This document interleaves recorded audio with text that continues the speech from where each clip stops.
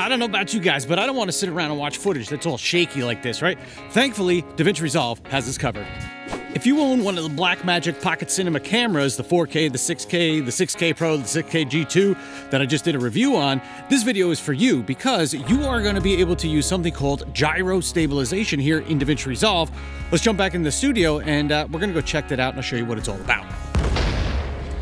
Yo, you guys didn't know about the secret passage into my studio, did you? Let's go. I'll see you down there.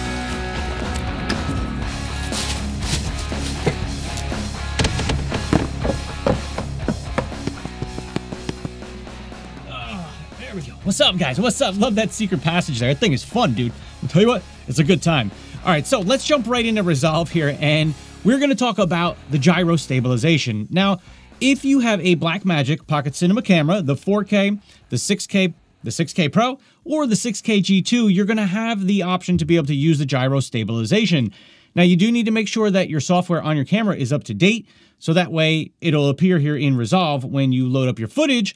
It's not backwards compatible, as far as I know, but any current camera with current software on it, you should be good to go and should be able to use this gyro stabilization feature. So check it out in Resolve here. I'm going to show you how to apply it to your clip, and then I'm just going to run through a bunch of examples and have them play through the screen. Maybe I'll do half stabilized, half not stabilized, so you can see the difference between the two clips there. But let's just take a look at a clip here and get some stabilization on it.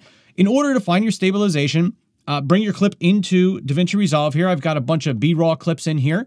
And here's the first one, right? So if I play through it, you can see it was handheld. It's a little shaky, right? And we're going to try and fix that up. So in order to do that, we're going to select our clip, open up our inspector in the top right-hand corner here. Oh, by the way, I am in the Edit tab, so that's where I'm doing the work here. And then if I scroll down in my inspector, come on down to Stabilization, open that up. And if we click on our mode here, now we always have perspective, similarity, and translation. But now when you have your B-raw Blackmagic camera footage in here, you're going to have Camera Gyro as one of the options. So I can select that. And now notice most things get grayed out. The zoom stays checked, and we have a strength lever here, or not lever, strength slider. It's a slider. It's the slider. It's not a lever. Strength slider. I'm going to leave it at 100, and I'm just going to go ahead and hit stabilize. We're going to see how it does. All right, so that didn't take long at all. Let's see how it looks. Playing through the clip there. Does look pretty smooth. There's a little pan there that I was doing anyway. And there goes Gemma, my little pup, running off the screen. So that works out pretty good. Now, if you did need to adjust it, let's say maybe it zoomed it in too much, you can come back to your strength. You can drop it back. Say I go to 0.42. I'm going to hit stabilize again. And you can see it zooms out a little bit there.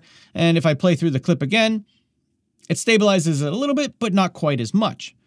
Now, you might be thinking, well, how does that compare to the regular one? Well, if I just reset all this, let's say we were doing perspective and stabilizer, and I just left all these settings at the default. I'm going to go ahead and hit stabilize, let the Resolve do its thing.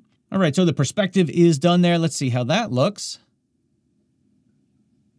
All right, I mean, that looks pretty good too. And let's just go back and do the gyro one more time just to compare how that looks.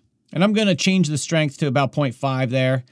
Just so it's not zoomed in too much. And if we play through, here's what we got with the gyro, camera gyro stabilization.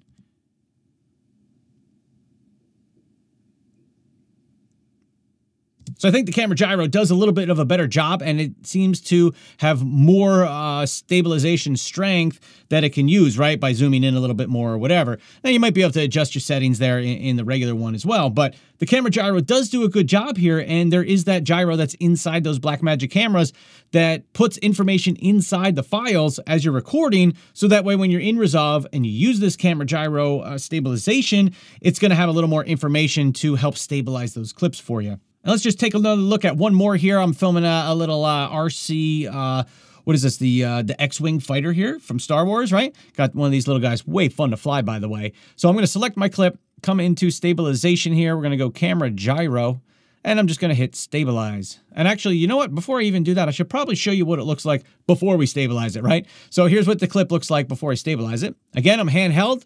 You can see it's a little shaky, not too bad, right? But handheld. So now we're going to go ahead and hit stabilize on our camera gyro. Let Resolve do its thing. And here we go. This is what it looks like now. So I think the camera gyro there did a really good job keeping that X-Wing fighter stabilized.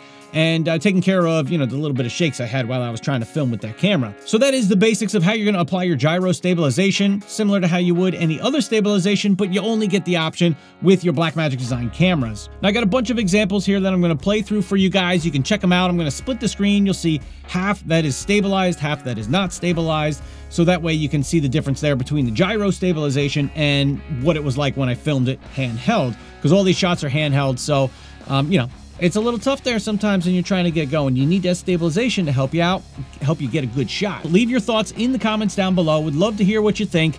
And by the way, if you didn't check out my Blackmagic Design Pocket Cinema 6K G2 review, check it out. I'll link it up here and drop a link somewhere else for you in the description, or maybe in a comment, pin a comment.